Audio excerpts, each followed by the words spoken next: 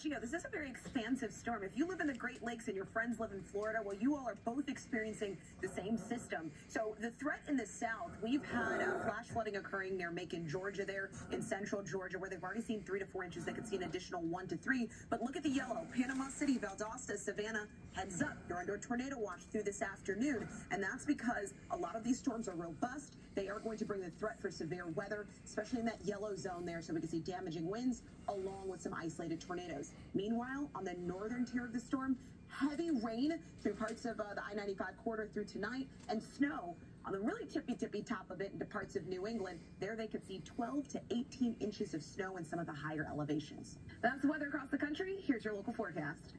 Samara just previewed the soaking rain on the way to us for the second half of today, but we're starting cloudy, cool, and mostly dry out there. Temperatures upper 30s, low 40s. Not much range and temp today. We stay in the mid 40s. What does fluctuate is rain chance and then rain intensity. Mostly dry between now and about noon, so maybe a spotty shower, but nothing that ruins plans. Afternoon, that's when you want to pull those plans indoors. Light rain at the onset, picking up in intensity. We expect the bulk of the heavy rain between 5 p.m. and 2 a.m. We're talking an inch or two of rain with a flood threat possible.